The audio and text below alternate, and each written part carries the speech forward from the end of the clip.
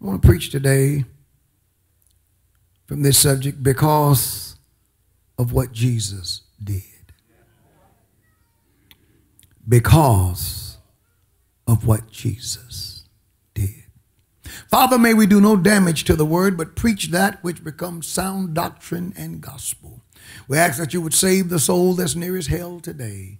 Deliver the lost, oh God. Strengthen the saved.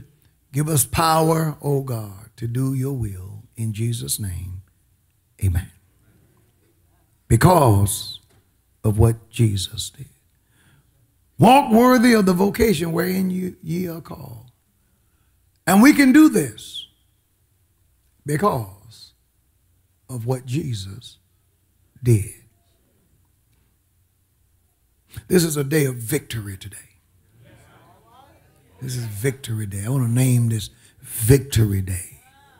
Victory over the devil. Victory over situations. Victory over sickness. Victory over sin. We can walk in. We can obtain victory today. We can claim it. We can live it. We can realize it because of what Jesus did. There are three things that Christ did that I want to highlight today.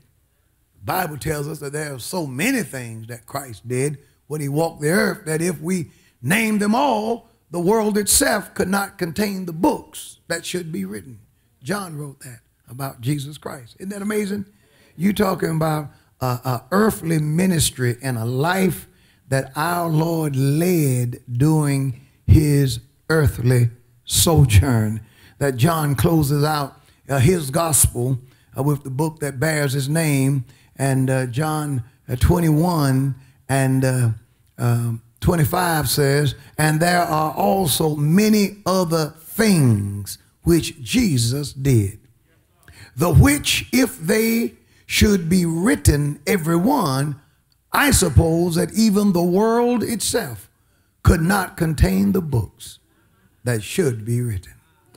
Amen. What a ministry. What a life. You're talking about busy and getting it done.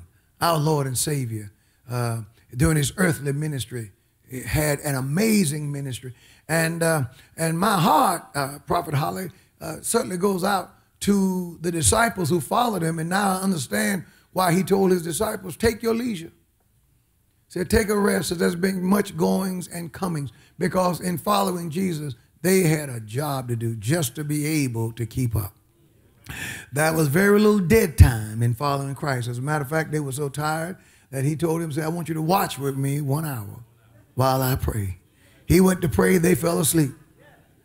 They were worn out. The Bible teaches one time he ministered so that the people thought he was mad because it didn't even take time to eat. He knew that his time was short and he had a whole lot to do. Just a few months away from the cross, just a few months, 6 months away, he takes his disciples to Caesarea Philippi, stands in a location with multiple gods, false gods, erected behind him, and looked at his disciples and said, whom do men say that I am? And who do you say that I am? I need to know because I'm close to the end of my journey, and I need to know whether or not you know who I am because I got to take my leave. Isn't that something? What a mighty God we serve. A mighty God. But today I can't preach about all those things because if I preached them all, you'd be gone. And it would take my lifetime to try to preach them all. And since the Bible didn't even list them all, so we're going to deal with just three things today that I want to highlight. The three things are his incarnation, his resurrection, and his ascension. His incarnation. Incarnate means literally to come in the flesh. Resurrection, to be raised from the dead. And his ascension, that he went back to heaven. On the basis of these three, his incarnation, his resurrection, and his ascension, because Jesus did these things, the believer has been given power to walk worthy of the vocation wherewith we are called. We can do this. We can live this life. we can represent Jesus properly, we can walk in victory in this day and time. With all the things that are going on, we can live holy. We can be a holiness church. Seems like to me of late, every time the church is on television and is on display, the church drops the ball. You would think, and may she rest in peace, I hope she was saved, but you would think that Aretha Franklin found a cure to cancer. And all kinds of diseases. When in reality, she was an entertainer. A church girl that left the church and sang sensuous songs and sold a lot of songs. And she lived and she died. I hope that she got saved. But I do know this.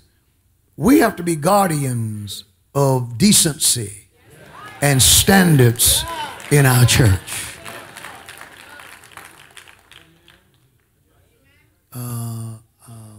At the Upper Room Church, the young lady, no one would have ever gotten to the pulpit in a skirt like that.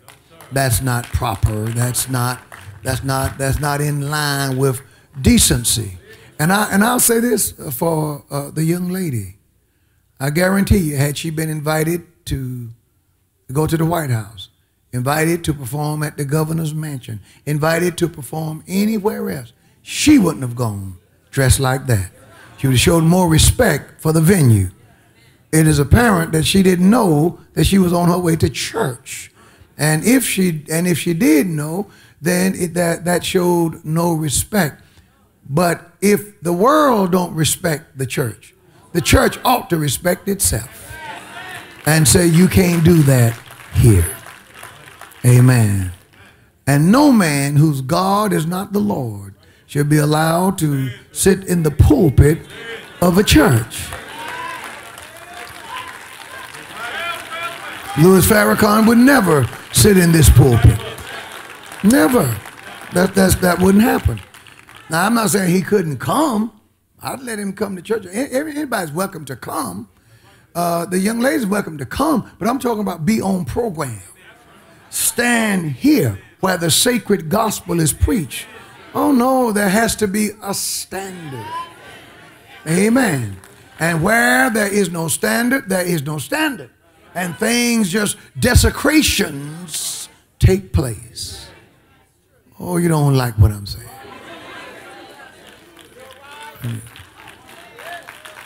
Well, Pastor, you don't know. That could have been the only skirt she had. That girl is rich. She's rich. She can buy her any skirt she wants and you any skirt you want.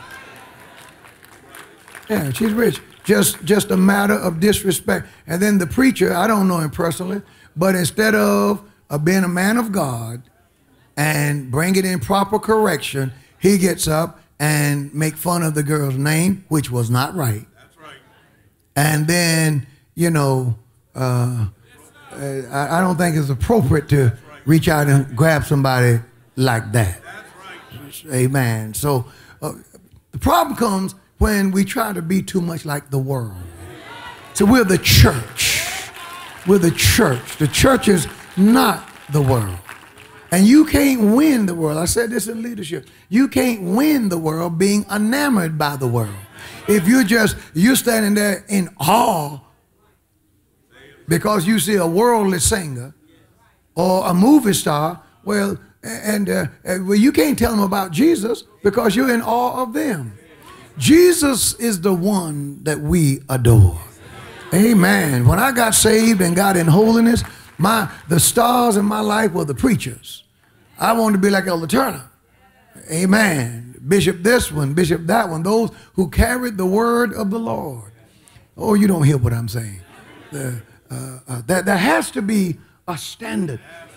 Without the standard, we will be in trouble. And I want to say this to all of you who serve in the church. Help us with the standard. That would be nice. You got mirrors. We all have mirrors. We all know what is appropriate. We all know what is not. Say amen.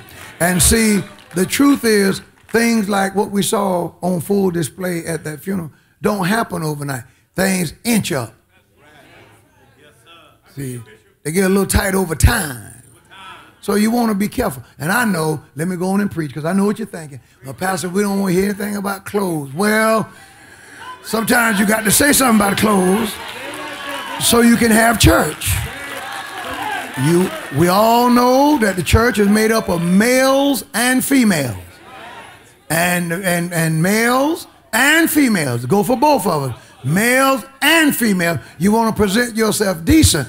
You don't want to be a sex symbol. Male and female. Now, a person may lust after you anyway. Some folk would lust after you if you came to church dressed in a barrel. A barrel with straps on the shoulders. They would still look at you funny. But you ought not to help them, though. Say, amen. Oh, my. I know what you're saying now. You're saying, Pastor, you done gone from, you were doing all right. Now you done gone to meddling.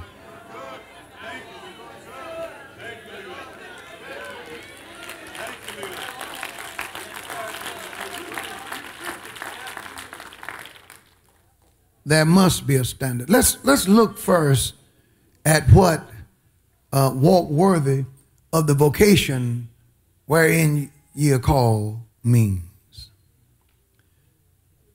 Here Paul moves from the subject of spiritual privileges. When you study Ephesians chapter 3 and verse 6, verse 12, verse 14 through 19, time won't allow me to read these passages to you, but you can read them in your leisure. You will see that these scriptures deal with the privileges that the believer has just because we are believers. But now he's moving from privileges to the Christian callings. Walk worthy. For Paul, there was always a harmony. There was always harmony between doctrine and ethics. There is what we know. And then there's got to be a harmony between what we know about God and how we live for the Lord. Faith was not isolated in Paul's mind from practice. See, it has become popular to know the faith. But have you noticed it's becoming increasingly less popular or unpopular to practice the faith?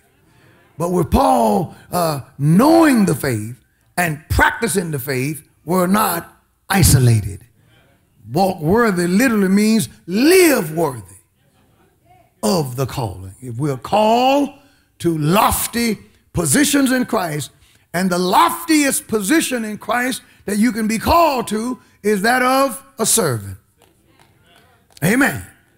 So if we're all called to be servants of Christ, then we're to live worthy of that calling.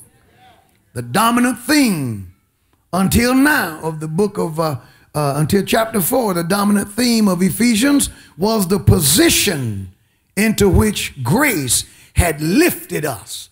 Grace lifted the believers to an exalted place in Christ. But from here on, from chapter 4 on, Paul is teaching on the practical walking out of that position. We are saved by grace. Grace puts us in some fantastic places in Christ, but in a practical day-to-day level, we still got to walk this thing out. And we got to live this thing. An amen belongs in there. Our exalted standings in Christ calls for a corresponding godly life. I'm told that, I don't know, that many who heard the minister, and I'm not preaching about that funeral, the Reverend Jasper Williams, he upbraided the black community. And many were angry with him for the things that he said, but you have to admit, he was right. How can we say that Black Lives Matter when nobody is going to the abortion clinics to exterminate black lives like our men and our women. How can we say Black Lives Matter and shoot each other down in the streets? And you have to admit he had a point when he said it will never matter. It can't matter. It shall not matter until we first stop killing one another. Now, I don't see why anyone would take umbrage with that, because that's the truth. You can't expect people to respect you more than you respect yourself. We can't expect the Hispanics, the whites, the Asians, and others to have a respect for us that we do not demonstrate that we have for each other. Amen. You are my brothers and sisters. We should not be killing each other. We should not be fighting each other down, killing each other in the streets. We receive fierce resentment and rejection and opposition from even those who look like us, because we fight that little babies in the womb that will grow to look like us if they're given a chance, that they just be given a chance to be born. To be born. And there is nothing, no organization, nothing that has exterminated, has decimated and wiped out black lives like Planned Parenthood. And most of all of the political people that we support, that we vote for, are people who support funding for Planned Parenthood, and that organization is killing us. If black lives truly matter, black people would demand of our politicians, of our preachers, of those who represent us. And I don't know why we need so much representation. I represent me. Of those who represent us, we would demand that they at least represent policies that allow us to be born. If black lives truly matter. See, you can't have a confrontation with the police if you're not allowed to be born. You can't make the NFL. You can't grow up. You can't be a preacher. You can't start a family. It all starts with birth. Oh, you don't hear me. We must put emphasis on godly conduct. It was said in the 70s, he's dead today, but Monahan was right. He said that all of the gains that the African American community have gained during the 60s through civil rights, those gains are in trouble. They're in jeopardy by the indecent, immoral lifestyle of the black community. Because he was white, many of our leaders accused him of being racist. And at that time, 25% of black kids were born into single-parent families. Today, 73% of black kids are born to single-parent families. And most of our woes in society, especially the problem that we have in our community, stems from people, the majority of them, who were born in families where they had no daddy. Where, you don't hear me, where pop was missing. Single parent, because let me tell you something. The man was right. There's one thing that a single mother cannot teach a boy to be. She cannot teach him to be a man. For you cannot go where you've never gone or where you've never been. God bless James Henry Turner. I thank God for him, because at 16, by the time I got to where my mama's whoopings didn't hurt no more.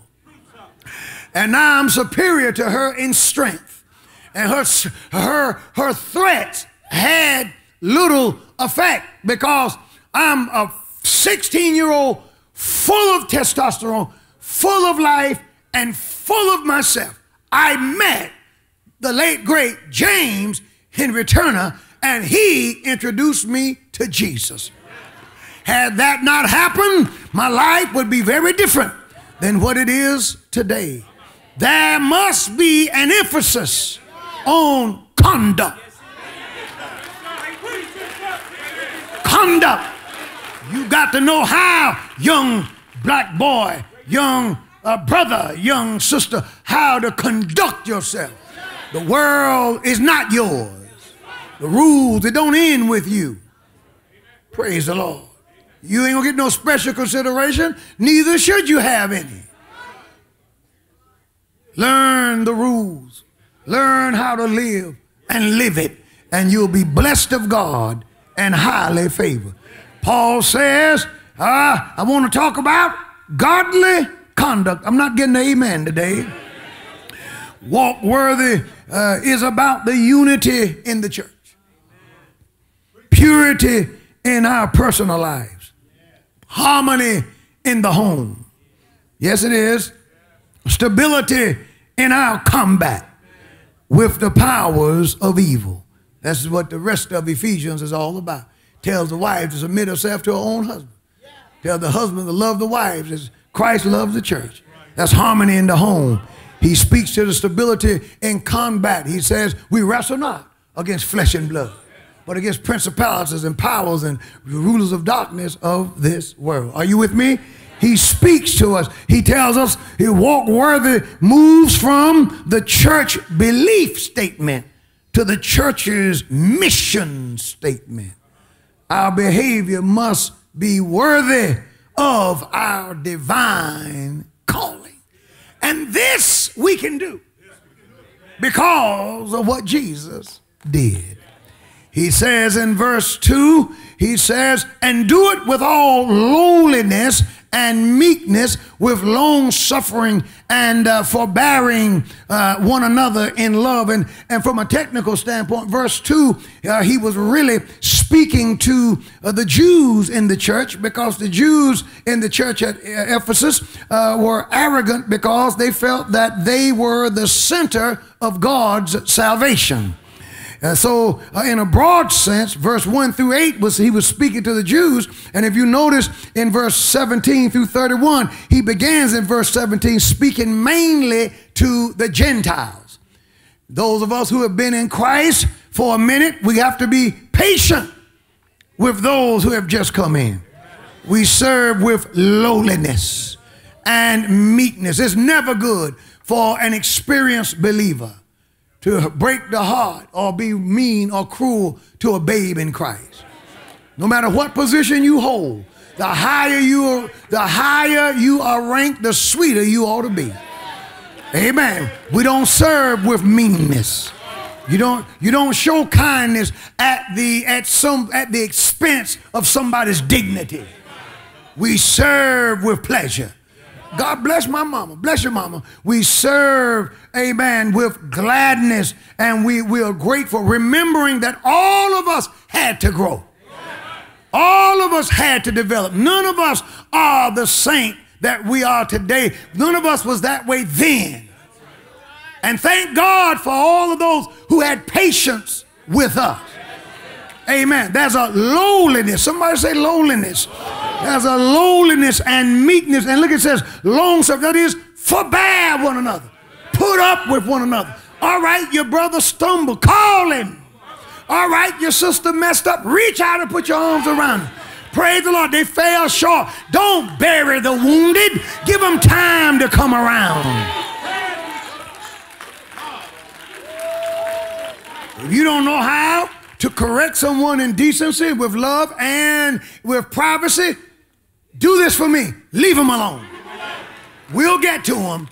We'll get to them. See, there is a righteous judgment that is often found among godly people. Because we figured out how to get it right, we feel like now we've earned the right to say anything to anybody any kind of way. But what you end up doing is running people off. And they never mature because, number one, you're not the pastor, and you came too hard. You remember when you came to Christ. All of us remember how we were messed up.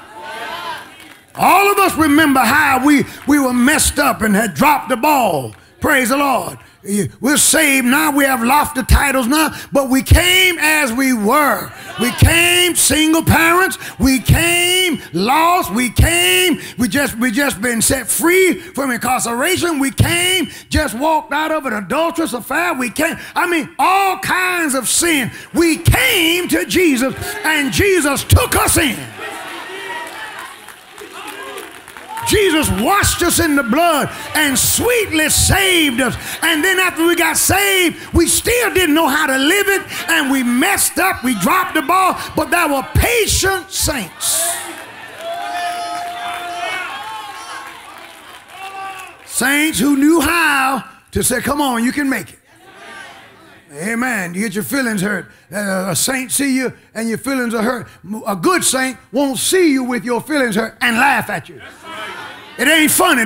They'll go put their arms around, baby. They didn't mean anything by it. They didn't mean any harm. Praise God. Come on back to church. We got service tonight. I'll help you with it. Then you go to the saint. You go to the person who caused the offense and say, listen, you hurt so and so. Oh, well, I didn't mean to. Well, I don't think you meant to. But here's what you need to do. You need to fix it. Go to him. Go to him and know how to apologize. Let me teach you how. If what I said to you hurt you, you just misunderstood me. It wasn't me, it was you. And if it hurt you, I'm sorry, but you need to be able to take something. No, you need to know how to apologize. You need to know how to go up to him and say, listen, I was harsh. I was harsh. I was over the top. In my heart, I meant no harm, but I caused harm. Please forgive me. You know what? That person will respect you from now on. Or you have won a brother and you or a sister. But if you treat it like, no, you just misunderstood me. Everybody misunderstood. Everybody ain't misunderstanding you. It could be that you're mean. It could be that you need to be mellowed out. It could be that you need to be washed in the blood. Could be that you need a little long suffering. Could be that you need a little patience. I feel like preaching today. So he told them, I got to move fast. He told them, lowliness. Lowliness. This is for the position holders. This is for those of us who have stature. We're somebody in this church. Patience. Forbearing. Forbearance, lowliness. Oh, you can find the scriptures now, but those of us who've been saved for a while, we remember when you couldn't find it. We remember when you were looking for revelations in the front part of the Bible. We remember. And we remember how some good, nice saint just reached over and politely helped you find it, the last book in the Bible. And you were looking in the front in Genesis. They helped you find it and didn't embarrass you. You were struggling when you came in and you needed a little help, you needed a little money to get by. They let you hold something and didn't tell 50 people. That's right. Now, everybody knows.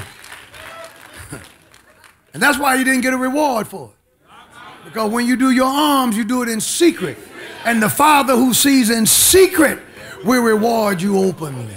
I'm preaching good. You don't like me today, but I didn't intend to spend this much time on this. But it takes forbearing one another in love, because you got to want. If you love your brothers and sisters, you want your brothers and sisters to make it. Hey man, if you love your wife, you want her to make it. How you gonna love your wife and keep her from going to church?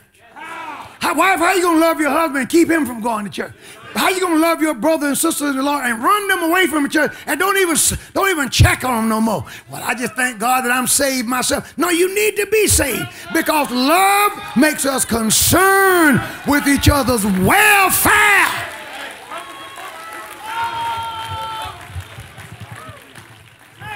When you're growing right, you don't walk around the church like you're proud as a peacock. Above everybody else, no, there's a humility. And again, the higher you rank. Well, is he talking to me? Do you have rank?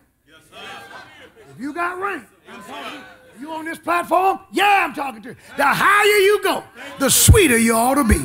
the more kind you ought to be. Amen. The more accommodating you ought to be, because God has elevated you.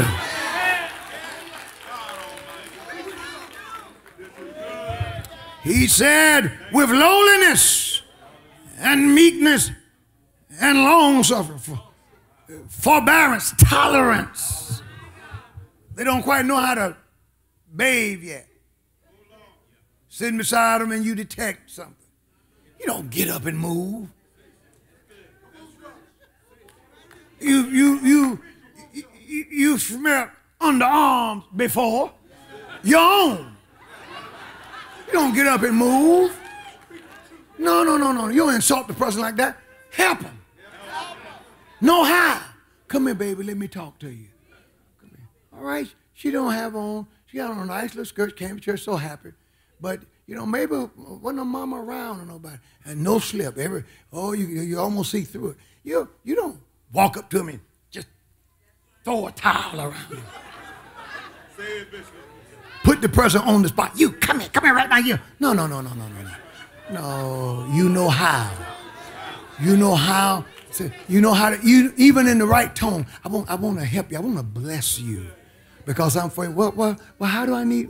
What do I need to be blessed with? Let me tell you. And you use. See, you can't talk to people in the same tone and manner that you preach to people. Because when you preach, you're preaching to a crowd, and you're talking to everybody. But when you are talking to a person, you're dealing with an individual, and that has to be love and a soft application, so that the person will come back and grow, because God takes umbrage. God pays attention to how you treat the least of these. See, Bible does teach that you ought to treat the elder that ruleth well with double honor, but how to treat the pastor, that's not the only thing that's in the Bible. It's also in the Bible on how we ought to treat each other. The Bible also talks about how we ought to treat the least of these. Can I get a witness? All of it is in the Bible. So y'all had the devil in you. See me come, oh, Bishop. Hey, Bishop, got the devil in you. As soon as you leave, then you go back and folk looking at you. They can't believe the transformation. How fast it was made and how short it lasted. How brief it was. There has to be holiness. Let me move on. He says, because I've been here too long. I got to preach the rest of it. In endeavoring to keep the unity of the Spirit in the bonds of peace. That is, work hard. Those of you, he's speaking to everybody, but mainly to the Jews at this point. But the point is, those of us who are in the positions of authority, we're the main ones who should work hard to keep the unity of the Spirit. That's why everybody who's in a position ought to line up with the leader. See, you know what the leader's agenda is. That's the starting part of your point of the unity. So the leaders line up, say we work hard to keep the unity of the Spirit, and the belt that is applied, the belt is the bonds of peace. And bonds of peace is a reference to man's relationship with man. You don't want to be the kind of person who everywhere you go, there's an explosion between you and people. There's an argument. There's a tumult. It's always something with you and somebody. That's not keeping the spirit, the unity of the Spirit in the bonds of peace. It takes effort to maintain peace. It's just like driving a car. It takes no effort whatsoever to hit a tree. All you got to do is just turn the wheel loose. The car will find the tree and will find the biggest ones. The car knows how. So watch this. Boom. Takes no effort to keep the car, to drift into the other lane. It takes effort to prevent those things. It takes no effort for us to divide. But staying together as a church requires intentionality. We got to want this. Got to want peace. Want the church, I can't get it to help, to be a strong organism and a strong organization. Takes effort to keep the harmony on the choir. All you have to do to have this harmony is to just turn loose the wheel. And people will start fighting. It's the nature of human beings. But God have called us. And we can do this because of what Christ did. God have called us, my God, to keep it together. What are you doing to keep harmony in your home? What are you doing, husband? What are you doing, wife, to keep the house with one accord? Praise the Lord. Or does everything have to go your way?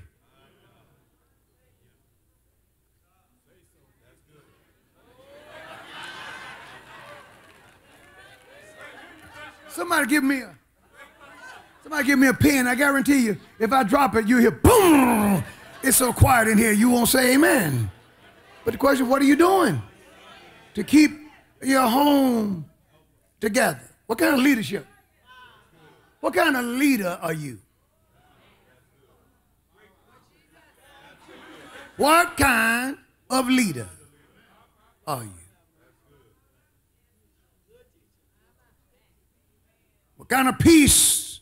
Is there peace in your home? And what do you call peace? Peace is not the absence of argument. Just because she learned to just not say anything else, that don't mean there's peace. One of the worst songs ever written. Ever. Because the man was guilty of doing everything that he tried to accuse his wife of. Or the woman. I don't know if they were married or not. Oh, don't get excited if I come home a little late at night. Because we're just arguing like children and fuss and fight. If you don't know me by now. I said to myself, well, don't come home a little late at night. See, you could easily solve that one. Don't tell her not to argue that you're coming home late. Stop coming home late. That solves the problem.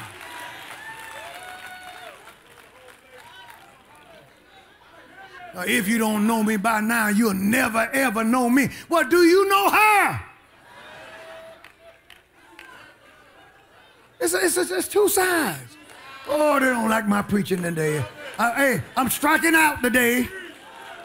It's two sides. Worst song ever written.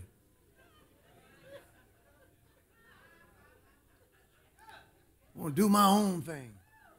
Do what pleases me. Operate the way I want to. Let me tell you something, ladies. This will help you. If you got to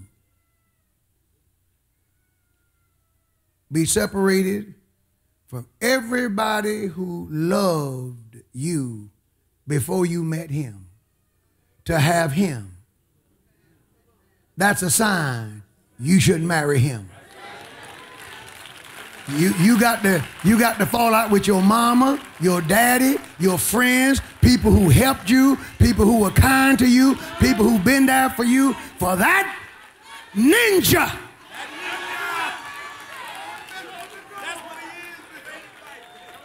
If you got to do all that for him, that's a sign that he's bad news, and you ain't gonna go nowhere with that Negro, that person. Say amen. That person. It slipped out. But you know what didn't slip out? Because you know what? Praise God. So you got to keep peace, and he gave the reason why we need to keep peace. He said, because there is one body. Yes, and one Spirit, one Holy Spirit. Even as you are called in one hope of your call. All of us want to see Jesus in peace. All of us want to be with Jesus in the end. All of us are trying to get to heaven. All of us are trying to obey God. So since that's the case, now, if that's true, then there is one body, one Spirit, and in one hope of our calling, and then there ain't but one Savior, one Lord. That's Jesus Christ. Ain't but one Lord. And one faith, and that faith operates on the inside. That faith is our doctrine, what we believe in Jesus Christ. Then there is one baptism. The baptism is the outward sign of the inward faith. The world needs to see us, need to know that we've been baptized. The baptism is to salvation what the wedding band is to marriage. The wedding band says to everybody, I'm married. It is not the wedding, it is not the marriage, but it is the sign that you are married. That's why you wear your band. For those who do. It is the statement. Now, I ain't looking at nobody's hands. It is the statement. It is. It's the statement. Say amen. Praise the Lord. But it is not the wedding. It is not the marriage. It is the baptism. It's the outside show, the statement to the world. Can I get a witness? One Lord, one faith, one baptism, one God, and Father of all, who is above all, through all, and in you all. Where there are people, as I said not long ago, you will find God, because the Lord loves souls. He made people, and he wants to save everybody. Now, with all this being true, time to go home now. Let me work hard at landing this plane. With all these directives being given to us to stay together, keep the church unified, do it in the bonds of peace, love one another, forbear one another. Then the big one, walk worthy of the vocation wherein ye are called. How are we expected to do this? Well, before I get there, I do want to talk about our grace. Verse 7 says, but unto every one of us is given grace according to the measure of the gift of Christ. I thank God for my grace gift. And this grace here is saving grace. Thank you, Jesus. And God gives grace in general, but he hands out grace in particular. Some people have been given, and Jesus knows, because it's his gift. Jesus knows. Bless you. Jesus knows how much gift, grace to give. Some people have been given a whole lot of grace. That have messed up 10,000 times and still drinking. But God is still giving them a chance. Some people missed the boat one time and they went into judgment. God knows. God knows. Say, that doesn't seem fair. You're not God. God knows. There were some people who were in the club that night and the bullet missed you, but it got them. He gave you grace. Their grace was up. God knows. He metes out grace. Now, nobody knows how much grace that they have. This is why you don't want to frustrate the grace of God. You don't want to nullify, because the grace can run out. Amen. So, some of them brothers that you see on Spectrum News, locked up, those mug shots, they ran out of grace. They thought they were going to get away, break it in that time. And now they can still be saved. But the point is, they probably have done that multiple times, but it ran out. Are you following what I'm saying? See, God have given you grace. Don't play with it. Be grateful. I thank the Lord that he gave me time to get right. And I took advantage of that grace. Jesus metes out the grace. He died for all, but he deals with us all in particular as individuals. Good God Almighty. So with this grace, he says here, wherefore he saith, when he ascended on high. One of the things that I said that Jesus did was his ascension. To ascend means to go back to heaven.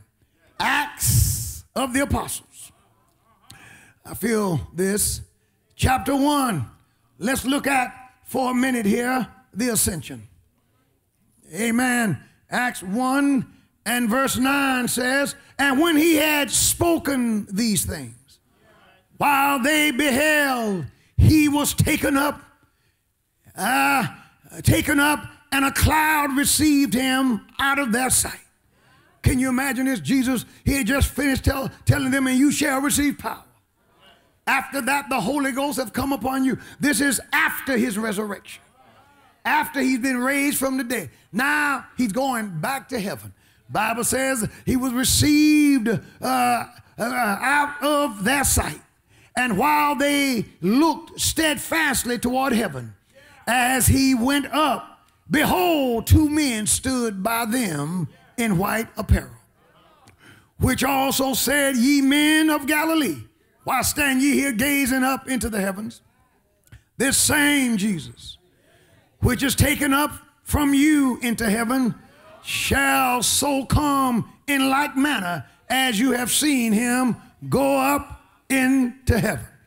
Everybody say the ascension. Just for another passage, will you turn right quick to Luke's gospel?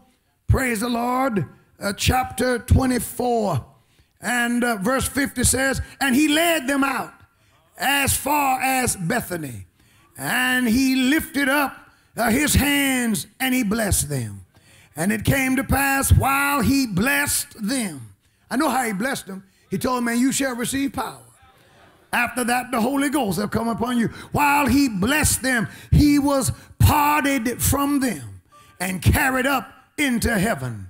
And they worshiped him and returned to Jerusalem with great joy and were continually in the temple praising and blessing God. Amen. So now we see Paul writing about this event.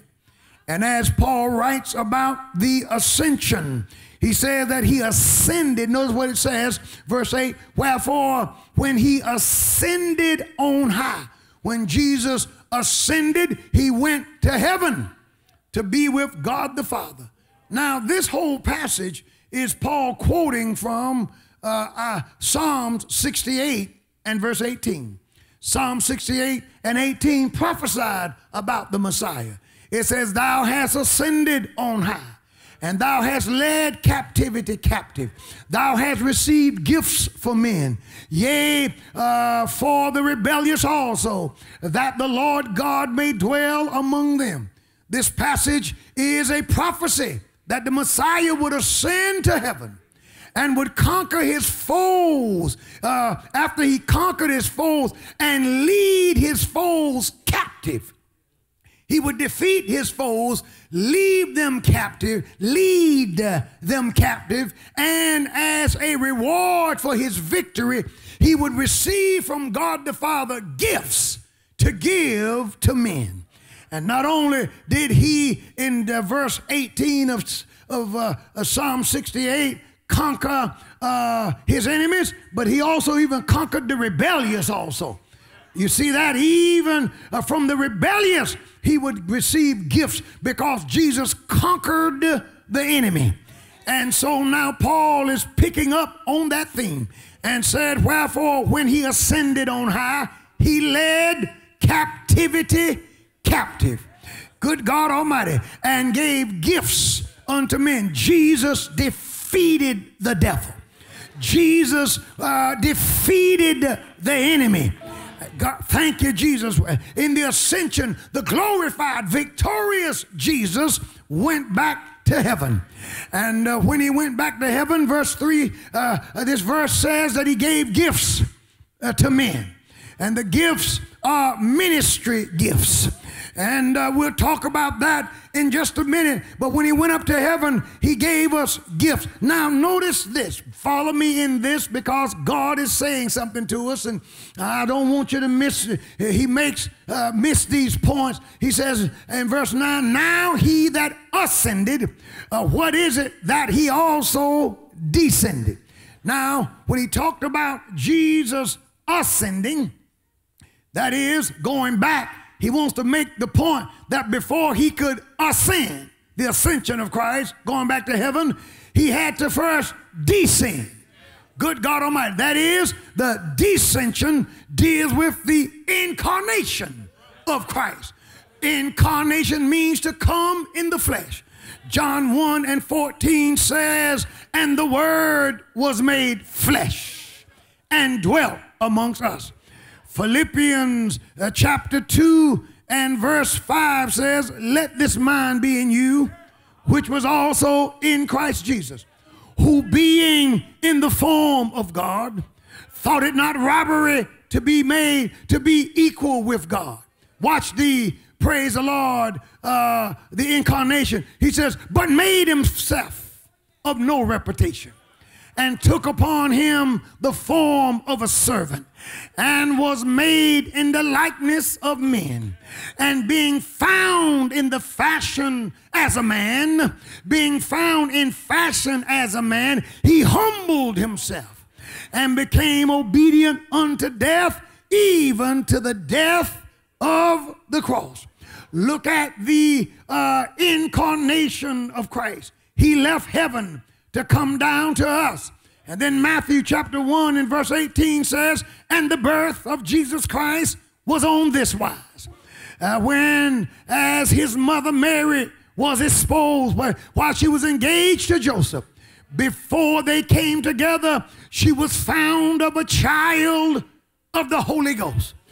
God came down, wrapped himself in flesh. God took on the form of a man. This is the incarnation of Jesus Christ. So Paul works backwards. He starts with the ascension. But he said, wait a minute. He that ascended, don't get it confused. See, because he wanted him to know that the same one who ascended is the one who descended.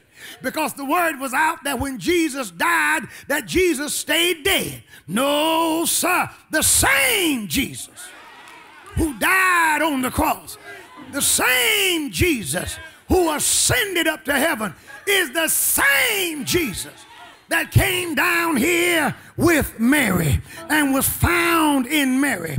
And notice what it says here. So now we have the ascension, we have the descension. Now let's deal with the resurrection. Notice what it says in our text. He says concerning our Lord and Savior, now he that ascended is the same one that descended. But notice where he descended to. He descended into the lower parts of the earth. Lower parts of the earth here is an analogy to the grave. Jesus died. He died on the cross. Jesus didn't just pass out, but Jesus died. Praise the Lord. He hung his head and died. He cried out, it is finished. And he died. And when he died, the Bible tells us where his spirit went, because Jesus said it himself. Luke picked it up. Folk want to know, where did Jesus go when he died? Well, the Bible tells us where he went when he died. Jesus tells us where he went when he died.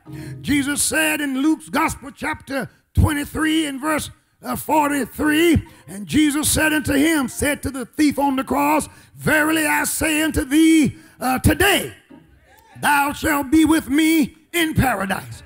And then when Jesus actually passed away, in verse 46, Jesus cried out with a loud voice and said, Father, into thy hands I commend my spirit. And then he gave up the ghost. Well, Jesus' spirit went to be with his Father, and his body was taken to the grave. But Paul said in the text, he that ascended, hallelujah, went up, is the same one that came down. Well, between the ascension and between the descension, there had to have been a resurrection. If he was still the same man, hallelujah, all the time, then for him to come down and get into the flesh and then go back up to heaven and for him to be raised from the dead, then that means that he had to have died. And when he died, then God had to raise him from the dead.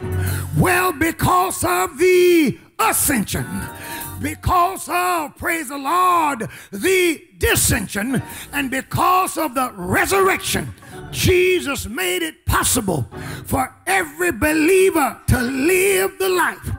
On Resurrection Sunday, Mary, hallelujah, and Mary Magdalene and all of the women, they came to the tomb looking for the body of Jesus. And instead of finding Jesus, they found an angel. They found an empty tomb. They found out that Jesus wasn't there. He had been raised from the dead. The Bible said in the end of the Sabbath, as it began to dawn toward the first day of the week, came Mary Magdalene and Mary, the mother of Jesus, to see the sepulchre. And instead of finding Jesus, they found an angel. And that angel told them, "Why do you seek the living among the dead?" Don't you remember what he told you? That 3 days later, he would rise again. He's no longer here. Said, go and meet him in Galilee. How many are glad today that Jesus is alive? That Jesus is real. So Paul said to them, based on these things, based on the incarnation, he came in the flesh, based on the resurrection, he died and was raised from the dead, and based on the ascension, he has given us power to conquer the devil. He has given us power to live this life. I'm just like the songwriter who said, because he lives, I can face tomorrow. Because he lives, good God Almighty, all my fear is gone. Because I know he holds the future. Life is worth living because he lives. How many can say today, my life is worth living because Jesus lives? Because Jesus lives and he's given gifts. He said, go to the upper room and stay there until you be endued with power from on high. And I heard Acts say, when the day of Pentecost had fully come, they were in the upper room with one accord, and suddenly there came the sound of a rushing mighty wind. Oh, Lord, suddenly the wind came in, and then the wind transformed and began to look like fire, and the fire set upon each of them, and they were filled with the Holy Ghost and began to speak with tongues. Yeah! The Holy Ghost gives us power to live holy. The Holy Ghost gives us power to walk worthy of the vocation wherein you're called. The Holy Ghost gives us power to cast devils out. The Holy Ghost gives us power to speak a new language, to lay hands on the sick and they recover. The Holy Ghost gives us power to cast out demons and devils. Wow! The Holy Ghost gives us power to walk on serpents and scorpions. The Holy Ghost. Wow!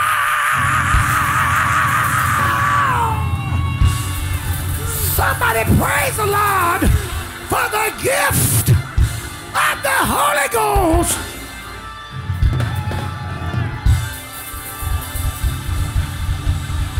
Praise the Lord for your spiritual gifting. Woo! I want you to encourage your neighbor and tell him you can make it. You can do it. You can do it. I know the devil is beating on you. I know the enemy is trying to stop you. I know he's throwing everything at you but the kitchen sink. I know that the odds are against you, but that's all right. You have the power. You have the power. Not only is the Holy Ghost a gift, but he gave, yes sir, he gave some apostles, he gave some prophets, he gave some evangelists, he gave some pastors and teachers for the perfecting of the saints and for the work of the ministry and for the edifying of the body of Christ. Why don't you let God edify you today? Let the Holy Ghost build you up. Let the Spirit of God revive your spirit, because I'm here to tell you that there ain't no stopping us now. Good God Almighty, I feel more determined today than I did when I started 41 years ago. I believe it today, more so today than I did when I first got started. We serve a God. He's a mighty good God. We serve a God. He'll get you out. And if there's anybody, if you're in a jam and you need deliverance, I want you today to praise the Lord like it's already done, because I'm here to tell you that it is. It just hadn't been manifested in the flesh yet, but it's done. And the Lord is giving us power to walk worthy of our vocation, power to walk worthy of being called into the ministry, power to walk worthy of being a missionary, power to walk worthy of being an ordained elder, power to walk worthy to sing the praises of the Lord, power. Yeah, yeah, yeah, yeah.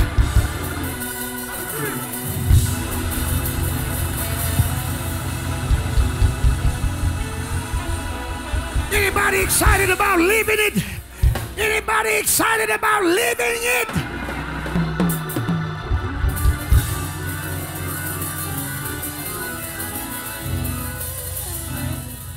Why? How can I do these things? It's because of what Jesus did. Because he came. Because he wrapped himself up in flesh. Because he walked this earth and went to the lower parts of the earth.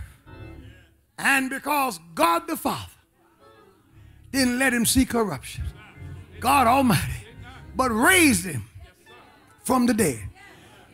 And then about 10 days or so later, while talking to the disciples, while talking,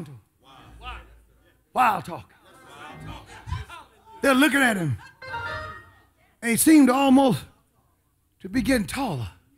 He wasn't getting any taller, they were taking him up. Looked down, and a cloud came all around his feet. And he's going up. And on his way back, on his way out of here, he told them, Lord! Lord! I know you see me leaving. I know you see me leaving. I know you see me going up. But believe what I tell you.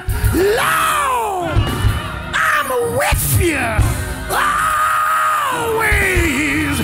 Even to the end of the earth. Yeah. Somebody will lift their hands and say, I've got Jesus. He'll never leave me alone. He's with me right now. Yes, he is. Give God praise for the presence of God. Oh, Lord. Woo! I'm with you.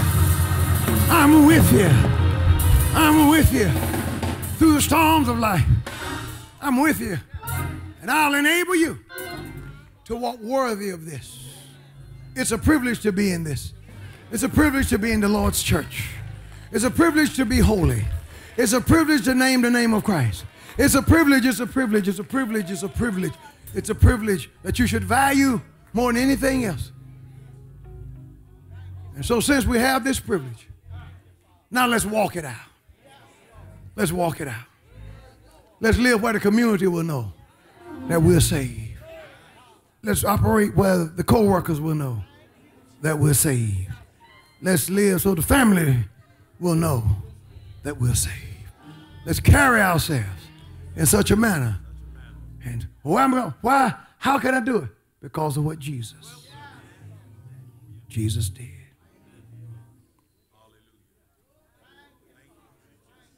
Ascension, incarnation, and resurrection. Proper order, incarnation, resurrection, and ascension.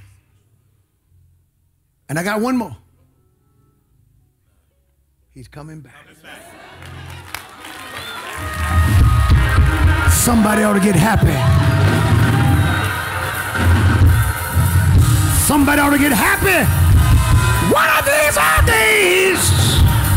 One of these are days. The Lord, He's coming back to get us. And I'm going to be ready. Ready. Do I have anybody here today who's striving to be ready? Ready for what? Ready to walk in Jerusalem. Just like John. Talk in Jerusalem. Just like John. Ready to put on my long white robe. Yeah, Lord. Ready. So the battles that we fight down here, they're nothing. It's a privilege. There's a crown. There's a robe. There's a mansion. Waiting. This knowledge enables us to walk worthy. This knowledge, these gifts, the church, the prophets, the preachers, the ministry gifts, if you take advantage of them, the Holy Spirit, God the Holy Ghost, gives us power to do these things. Somebody is struggling today with these things. Somebody's struggling. Somebody's struggling. Today is your day. I told you today is a day of victory. Jesus is alive. Jesus is alive. Jesus is real. Jesus is the Savior. Jesus is our keeper. Jesus is our shade upon our right hand. He protects us from the heat of the sun. Heard him say, the sun shall not smite thee by day, nor the moon by night. Jesus. You know, often our sermons deal with us standing for the Lord and fighting for him. But I want to remind you today that he's standing for you. Amen. And that this is a privilege. And he wants every one of us to walk it out. If you're here today and you're struggling with walking it out, you need the Lord's help. You want the Lord's strength. You want the Lord to touch you and give you power to be that man that God is calling for, to be that woman that the Lord is calling for, to be that person whom God is calling. You want to be the Lord's daughter. You want to be that on fire teenager for Christ, that on fire young man for Jesus. You want to be that person. You want to be that on fire husband, that on fire wife. You want to be that person. Paul says, walk worthy of the vocation wherein ye are called. We can do it because of what Jesus did. If you're here today and the word of God is speaking to you, meet me quickly at the altar, and I want to pray.